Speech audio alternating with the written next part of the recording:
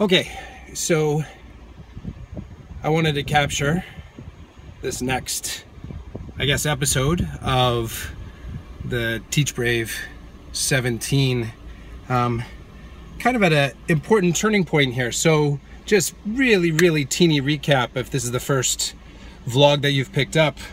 Back in June, I decided to get back on my longboard, actually start skateboarding again.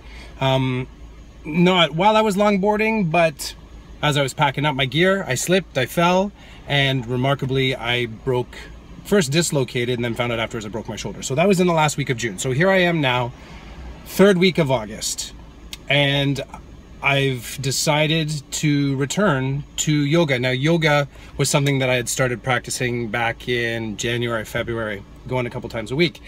So, funny thing, when I injured my shoulder, I kind of stepped back from doing the yoga too. Like, I was really tentative about trying to do work that isn't necessarily connected to the injury, and inarguably it probably would have helped with my flexibility.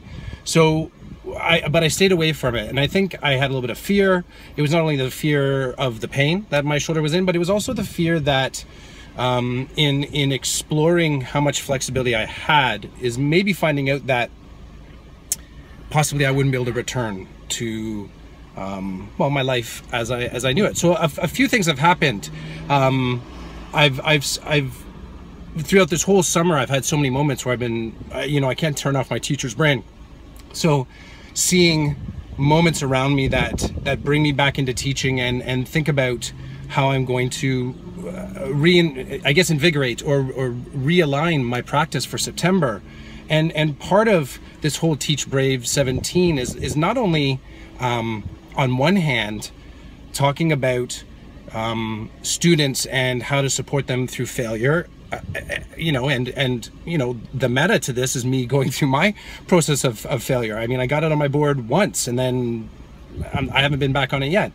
But the other part to it as well is, how do you, not only do you sort of support a student through failure, but then how do you put the blocks together to support success?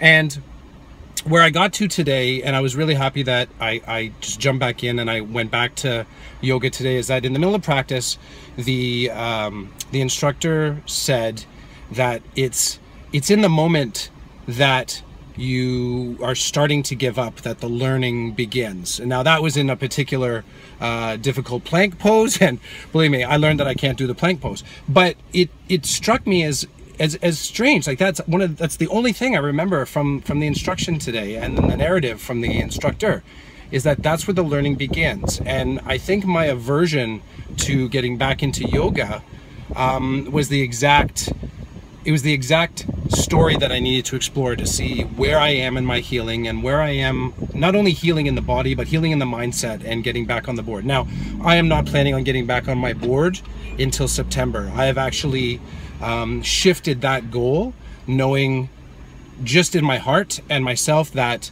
a sudden stop on that board could it's just going to cause extended injury to my shoulder.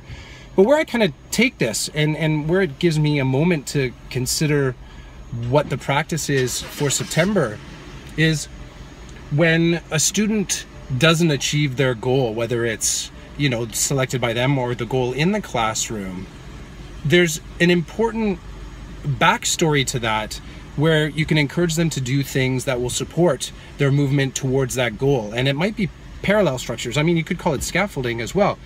So for me, I've come to recognize that in order for me to get back on the board, it's not just a matter of every day staring at the board, which I do. It's in my garage. I look at it every single day.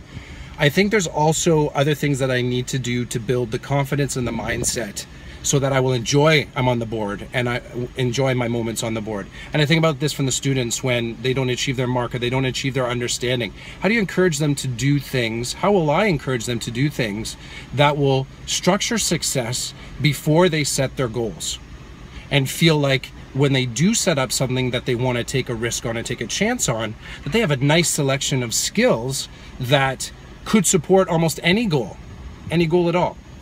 So that's where I'm thinking. That's where my mind's landing today.